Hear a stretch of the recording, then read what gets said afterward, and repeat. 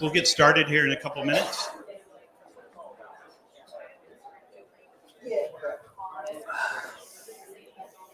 How many people in here live in the Dallas area now? Okay, and how many people are out of Texas? All right. Okay, let's go ahead and get started. Curtis Boyd is going to be talking to us. He is the founder of the Transparency Company. And let's all give him a big hand.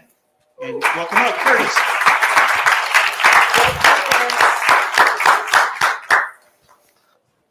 Hello, hello. Thanks for the intro. Can you guys hear me? Check. Yep, pretty good. Oh, it's a bad place to stand. How about here? Oh. Okay, I'm just teasing. Getting a rise out of you guys. Thank you very much for choosing this room. I hope you guys get a lot of value out of today. I made this special for this event. I've never presented this content. And so if I suck at it, I apologize in advance. I'm kidding. I hope it's really valuable. Yep, today's on the art of social proof. Before I go into like the juice and the meat of today's presentation, I'm going to share a little bit about me, about my career, a little bit about myself. Ooh. All right. Again, my name's Curtis Boyd. About 8 years ago, before I became a software founder, I used to be a nurse in a hospital. I was in my 4th semester of nursing school in a BSN program. I think I have a photo of it. That's me right there.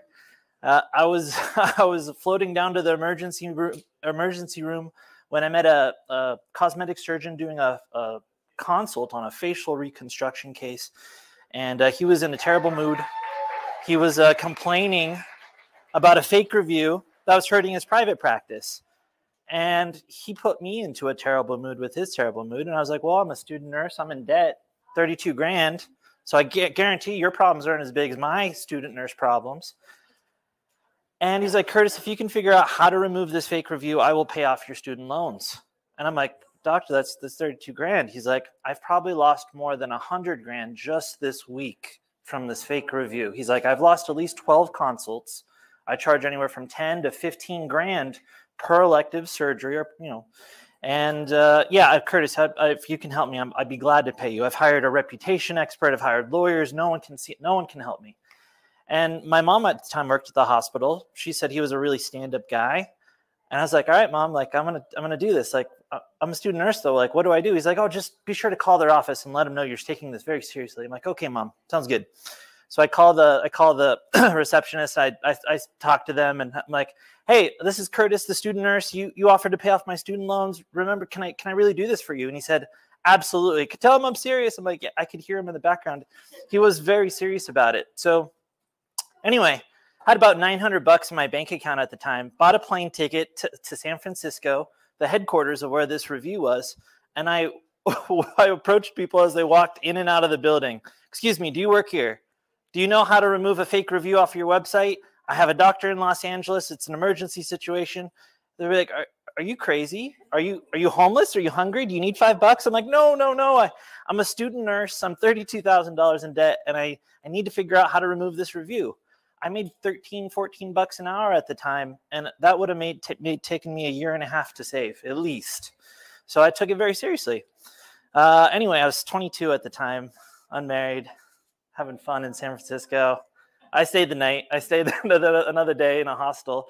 I met people who I could see in their eyes, they knew how to help me. Like, they would pause and they'd be like, "Oh, another one of you?" Like, I'm like, "Please, like, help me here." On the 3rd day, a young girl finally sat down and showed me how to get rid of illegitimate online reviews on their site in a way that isn't really available online. It's a lot really difficult. They make you jump through a bunch of hoops. But 48 hours later, I had the review removed, a check for $32,000, and a new outlook on life on how I could help other people on this planet other than cleaning people up after they made messes. That doctor happened to be on the board of directors for the entire medical center. So by the time I graduated from nursing school, I had over 800 physician clients that I managed their online reputation for.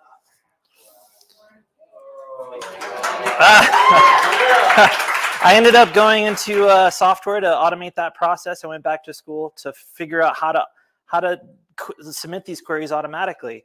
Working so long for so many different industries, branching out into home service, lawyers, and what have you, I found out a little bit more about our marketplace, that most fake reviews weren't actually hurting business owners, that most fake reviews online today actually hurt consumers because they're positive. 90+% of fake reviews online today are positive reviews geared to embellish products or services in a way that hurts the marketplace, it hurts consumers, and it hurts other businesses who are playing by the rules. It's very, very damaging. So I built a tool. I went back to school again for machine learning and data science, and built a product that detected fake reviews. We launched it 13 months ago. We work for over 6 attorney general's offices, the Federal Trade Commission, and a few other people. So it's pretty cool. So it's a pleasure to be here today and explain a little bit about how this all ties into social proof. We detect fake reviews, but I don't want to get too much into my own stuff. I want to talk about the topic. I'm not here to sell you on my stuff. I'm here to tell you, just give some honest advice on what's happening today in the market. Social proof is being spoofed, right? You guys have seen it on tons of different websites. And like, as a marketer, you know how bad it is, but I'm going to go into specifics about what is being done and kind of what not to do, and try to show you some great tips on some legitimate ways to do great social proof. Does that sound like an okay presentation? Yeah? All right, cool. All right. Thank you so much for taking photos. I really appreciate it. I don't have much content, so it's nice. Yeah. So have you guys ever been approached? How would you like to be on Forbes? Huh? Or the ABC? Yeah, you guys have seen these offers, right? So that you can put somewhere on your website this amazing social proof that you've gotten full features in all of these publications. When the truth is that they filled out a press release for you, and it went to a pretty garbage place on their site that gets deleted every quarter, right? Those press release pages don't stick. But nevertheless, you get to kind of make these bragging rights. In my opinion, it's not really very honest to say you've been featured in all these great places when really all you've done is submitted a press release. These press releases cost anywhere from $100 to $300 tops. They might try and sell you on it like for $1,000, but how much value there is here. There are all no index links too. They're not default. Like, there's not a lot of value in it, but sometimes you can pick up on some cool outlets just out of luck. But it's very rare. But yeah, these guys right here, you guys have probably seen it down the bottom row. Sometimes it's really out of context too. It's like, why is a home service company seen in Forbes? Like, it's better to go local, right? It's better to be hyper local, hyper niched, like really within specifically what you do, than to go for the big guns or the big major publications. So when I see people doing things right, it's when they do things that are a lot more local, and when they're on publications that are geared for the industries that they're in. That's so much more meaningful. It's also nice when you provide a link to it. I know it might hurt conversion because people are like, oh, I'm going to click away. I'm going to get out of your sales funnel. But it's nice that they get to see that you were actually featured there. All right, just talking about it a little bit. Fake reviews, right? Anybody guess how much a fake review is today in today's market? Any guesses? Anybody? $10? That's a high. Even $10 is actually on the high side. The average fake review out there is about $5. $5. So if you enter into the market for a few $100s at face value, you can have the same reputation as someone who has been on the market for 20 years. And it's really hard to tell the difference. I mean, a lot of people could say I can tell the difference. I can totally tell the difference. With the people who are actually pretty good at it, it's really hard to tell the difference. But anyway, where does this fit in for social proof? Well, a lot of people use online testimonials on their websites throughout the customer journey, right? On the homepage. When people host their own websites, when I think I'm not like trying to oust Shopify here, but early on in Shopify's days, there weren't as many plugins as there are today to try and show legitimate reviews. You could publish your own reviews on your inside on your site. No one's going to verify them, right? It's the same thing on Google Maps today. A lot of people will post their own fake Google reviews and then publish those fake reviews on their homepage and say, look what's being seen here on Google, right? It's a big no-no. I know you guys know this, but statistics say that 2.5 out of 10 of you have bought fake reviews. And I don't judge. I don't judge, honestly. I don't. Some people here also probably believe, you should fake it until you make it. We disagree, but I'm not mad at you. I just disagree with you. That's all. Yeah. Anyway, don't do fake reviews. Oh my goodness. Have you ever seen those plugins at the bottom? Anna just bought the whole premium package 7 minutes ago from Minnesota. I mean, these people literally publish websites where it's like, you could use fake boosts. They even advertise you could use fake boosts. Those little things in the corner. Someone just bought this. Someone bought the exact same product. People call it FOMO, sales FOMO. You're gonna miss out if they don't buy it too. They're gonna be left out if they don't have this product. There's a lot of, like, I've seen legitimate sites use it in a really nice way, but I also see a lot of this. I probably should have cropped that brand. I'm not trying to tattletale on anyone or say how to run your business, but yeah, it's not a good thing. All right, I feel like I'm moving fast. I got to slow down. I only have like 4 more slides.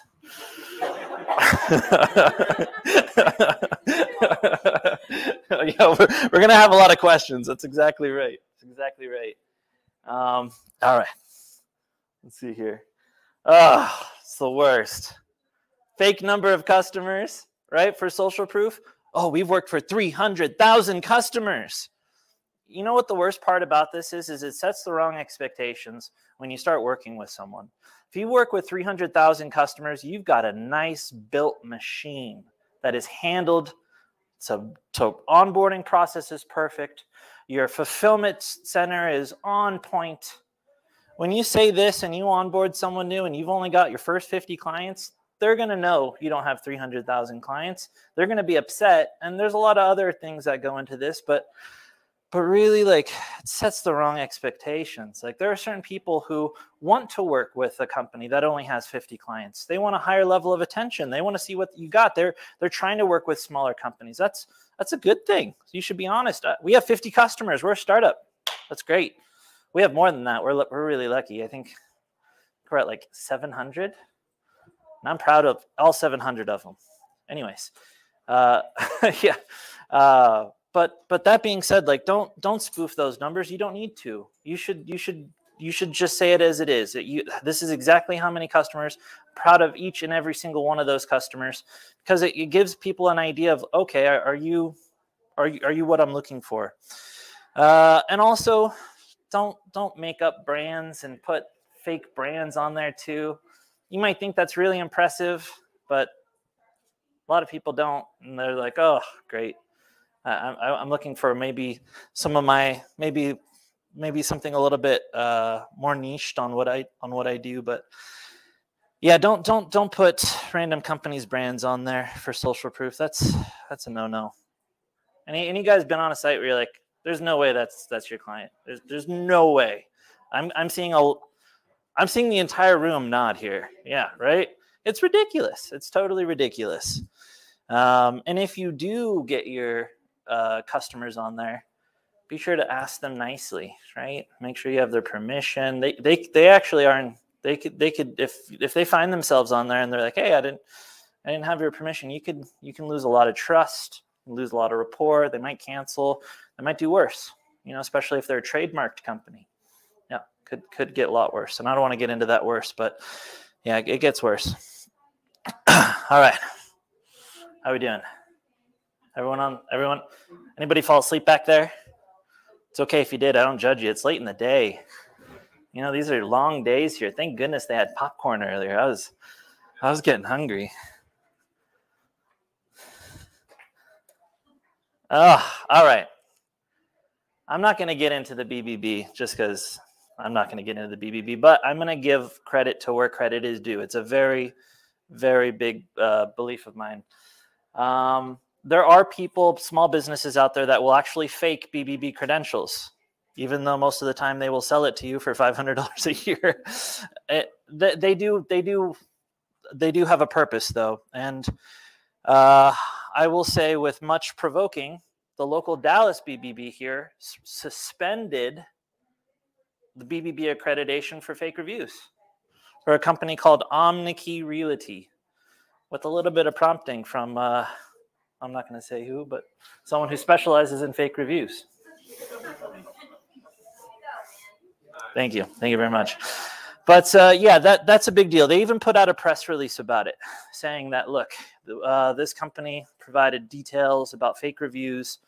So the Dallas BBB is revoking your accreditation because of your fake reviews. It's a kind of a big deal, right? Now you're dealing with a PR nightmare because 9 or 10 other places took that press release, syndicated it on their site, and now you have 10 links that rank for your keyword that are like, you got removed from the BBB. Why? What happened? Right? Now now people who are doing due diligence are gonna run into that. So anyways, but outside of the credit where credits do stuff, this is another example of certificates, right? Or awards that people are spoofing, right? So don't spoof awards. Go out there and earn them. And if you're not going to earn them, make up your own and have fun with it, right? Maybe you're the best at something. It's okay to make up new awards. All right, just don't steal, the property of like the BBB. All right. I want to talk about the best place to display social proof. Where should you do it? Well, I think it's everywhere. And I challenge any one of you guys to disagree here. Only not because I'm trying to say I'm smarter than you. I'm really not. I'm like the mouse that churned that milk into butter and climbed his way out. Promise you. But what I'm trying to get at is that I truly believe at every stage of the customer journey, there is a small place for social proof, and some brands are doing it extremely well. Some brands are not doing so good at it. But let's talk about the homepage, right? On the homepage, a lot of the times you'll see that, seen on publication, maybe right at the bottom of the fold. You guys see a lot of that. Sometimes they'll even include like a testimonial or a video in the upper right-hand corner. Or like, if you like the first part of the website split, a lot of the times that first one will be a video testimonial. But you'll see a lot of those things. You'll see the number of customers, the types of customers, and all those things on the homepage. So homepage is kind of a no-brainer. Now, I want to get into specific types of social proof that you can kind of get creative with. There's a company out there called GatherUp. They, I think, were one of the first to utilize this. But in online reviews, you can segment them and filter them, right? So if you have location pages, let's say you're a brand and you've got 42 locations, and each of those 42 locations have /Milwaukee, /Minnesota, /Tampa. Have you ever seen those links at the bottom where they have all the locations? Well, those location pages can show location-specific reviews. It's very specific to that location, making sure that those locations have it. Or maybe you offer a product or a service. Maybe we're talking about smoothies here, right? And each smoothie has its own page. Well, you can display the reviews specific to that smoothie or the keyword or a specific thing about that product. That's a great way to add some social proof to a specific service or product page, is by using those reviews that are specifically for that product versus a general review, right? Which maybe isn't in context isn't as relevant. I like blog side panels. I always think that that's a great place to kind of sneak in a little bit of extra advertising, right? Maybe about a product or a service, and you can offer a testimonial about your brand or product in there. I think it's a great segue into getting people to convert on your blogs. Yeah. All right. How we doing? We're doing all right? I'm checking in on you, making sure nobody's drowning out there. Of course. And no, please. What channel do you find is best to ask for reviews for? So, for example, you can never on Google My Business, you can respond directly to their review. Yeah. You can send an email to your email segment, let's say. It's like, hey, we'll send out, ask for a review back. But in your experience, how do you eliminate a bad review? What channel do you find best to get your reviews? Text. SMS. Yeah. And they're not spammy, like it's actually 100%. Yeah, especially if you provided a good product or experience. I mean, it starts. You want 5-star reviews, you got to start with providing a 5-star product or service and a 5-star experience. People pay money for a product or service. They expect it, and they expect you to do a good job. Why should I take my time to write about a product that I paid for? That's my hard-earned cash I gave you. I expect that. You want me to go out of my way to spend a few minutes to write about it? That's not something I need to do. So if you want reviews, you got to go out of your way to deliver an experience that maybe they weren't expecting. Maybe you did something a little extra for them because now they're doing a little something extra for you. I'm not saying go and incentivize them with gift cards, but if you offer a product or a service, with online products, you guys have probably heard of the unboxing experience.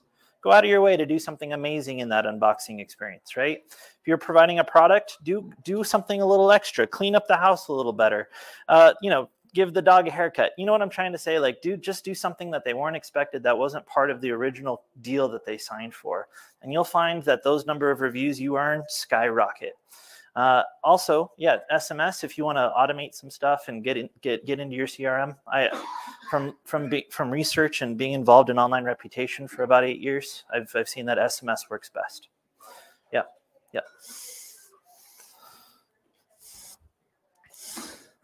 All right, little plug from my friend Aaron Weike. Started a company called Leadferno. It's cool, but outside of that, I just want to show you how they use social proof in their product. I don't know if you guys can see it very well, but right here, there are. It's really blurry, isn't it? But I'll tell you, right here it says the number of stars and the number of reviews, and they add that as a way to enhance conversion. They're like, oh yes, I want to talk with a company that has a 4.8 star rating, that has 72 reviews, right? Because before it was just a chat button. Yeah, chat with us. But they added social proof to that chat button because it converts more clients. They saw the before and afters before they added this social proof was huge, especially for smaller companies. That's what he told us. He said, Curtis, any business who is doing 10, 15 leads a month that added this feature saw a huge difference versus brands that were seeing 200 leads a month. It was only a smaller boost, but for the little companies that added a little bit more social proof, they saw a big difference. Let's see here. Okay, I'm going to talk about me just for a little bit. I am a sponsor. I paid a little bit of money to talk to you guys. I'm going to try and make this non-salesy as possible. I created a pretty cool product that can predict if you earned your reviews online or if you paid for them. And the way we try and tell you what the data says is in a report called a transparency report. If you pass, you get a nice blue verified badge. If you fail, you get a really ugly failed badge. You can scan yourself. You can scan your competitors. You can scan the doctor you're about to use. And if you're one of our 6 attorney general clients, you can scan every business in the city and sue them. It's pretty cool, right? So anyway, that's essentially how we make money. We sell our data to people who are thinking about working with a business. We sell it to businesses who want competitor analysis, they want to understand their competition. And they, for really large brands, they want to know which of our 18,000 franchises are cheating because they're semi-autonomous and they can do a little bit of their own marketing using agencies. And maybe there's a bad agency out there purchasing fake reviews and hurting the entire brand, not just that one part smaller brand. So anyway, that's how we're used. We also do a little bit of LSA tracking and some other fun things out there. Here's some social proof, in our early days. We have these GMB certificates we put out. We have our little badge that people put on their websites. People even put our badge in their Google My Business page and their listings. I think on average, we've been up to 20 new businesses a week are adding our badge.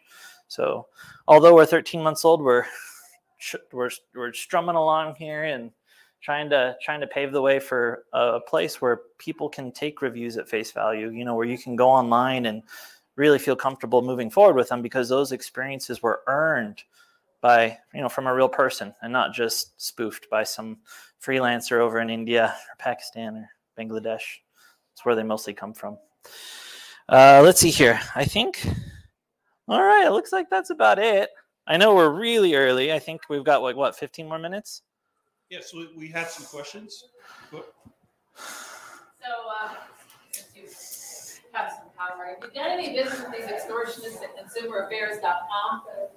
Tell me what you think about it. Consumeraffairs.com?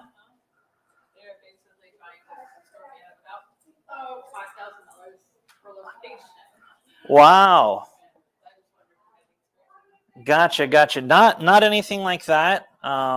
So I'd like to understand how they're extorting you, because we also allow users to share video feedback, and Consumer Affairs, from what I understand, is a pretty upstanding, legitimate website that reviews businesses.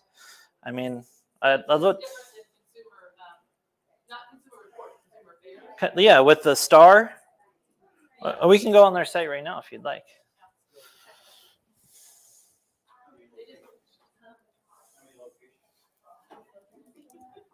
Did I have an embarrassing website pull up? Thank goodness. Thank goodness. Woo! I'm just kidding. Yeah. Is this it? Is this the one? Is this the one? Consumer Affairs? Yeah, it's where they encourage people to go and say things about you, but they only let you respond if you pay them. So whether it's true or not? Whether it's true or not? What? You got to pay to play. So they encourage people to go on there and say whatever they want, but you can't respond unless you pay them per location a quite exorbitant fee. I see. I see. Yeah, you get right. I was just curious. All right. I've got like 4 emails right now. It comes because I've got on the phone. They have pretty regular. Fly to headquarters. All right. So I do have one contact. His name's Daniel Brower, and I will reach out to him. I will reach out to him for you. Yeah. Yeah.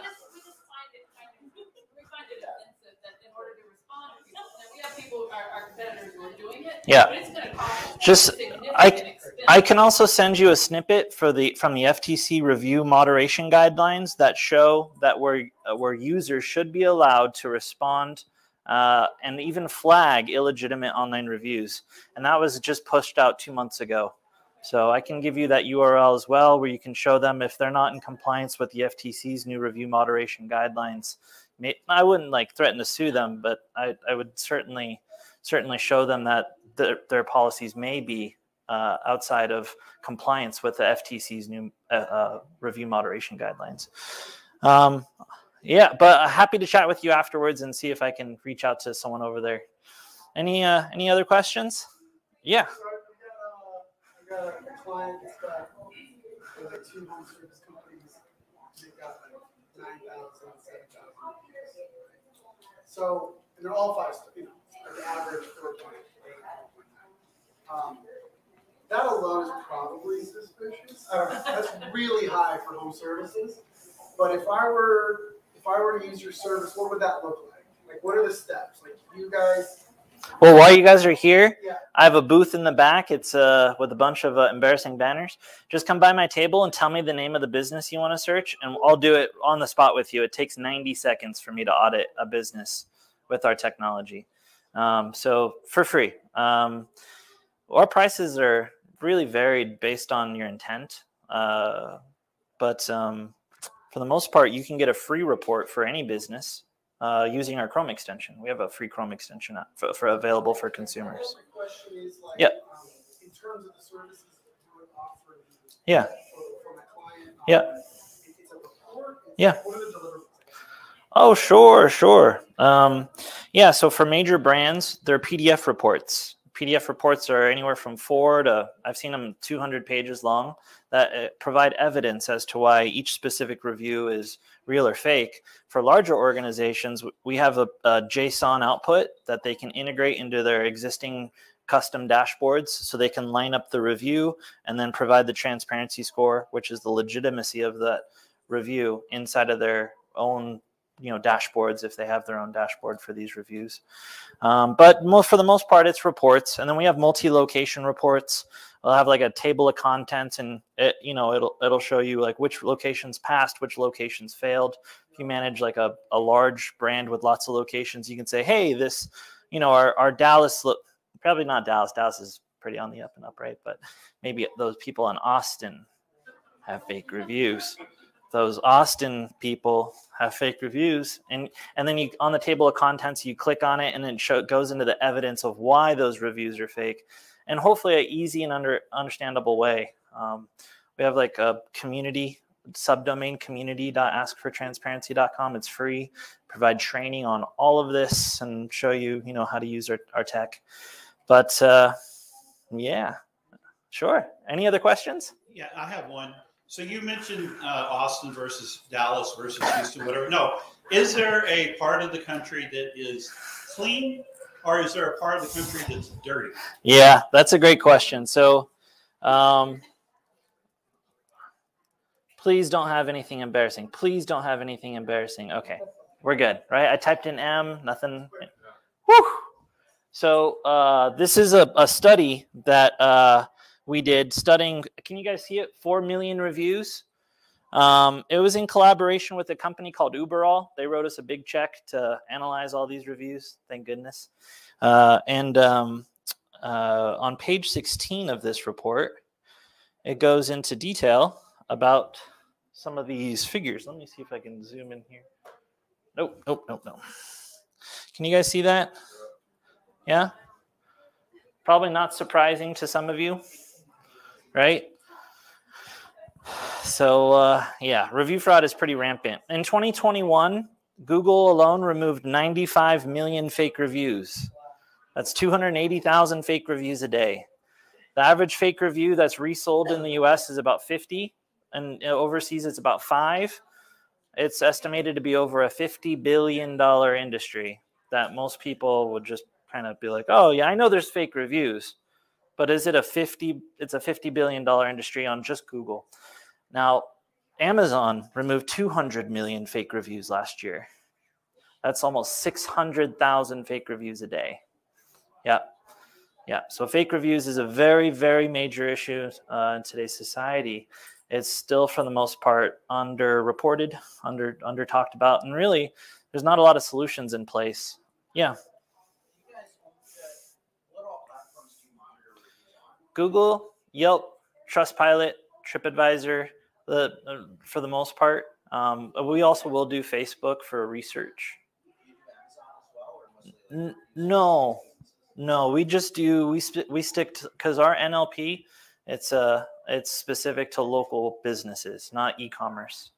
You'll find e-commerce reviews to be much shorter and describing other types of things about a product, whereas we're talking about stuff that describe an experience about a service. So services, yeah, our NLP is geared towards services. What do you do when you have reviews on multiple different, like one's on TripAdvisor and somewhere on Google, somewhere on some other third-party review platform?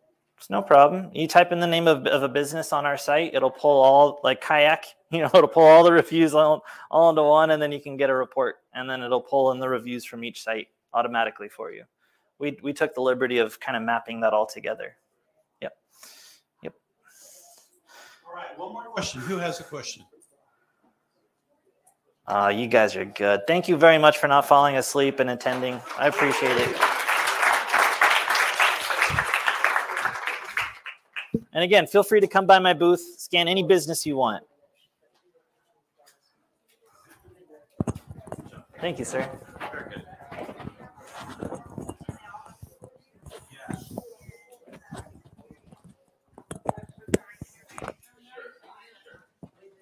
Thank you. That was good. Now,